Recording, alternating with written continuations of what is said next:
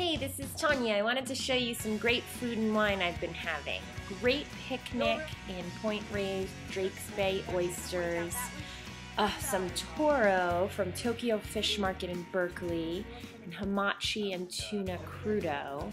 And then this was a great lunch in Healdsburg with this amazing salmon and asparagus, and we had some great Cabernet from Stromberg Vineyards, followed by wonderful cheeses and picking peaches for dessert.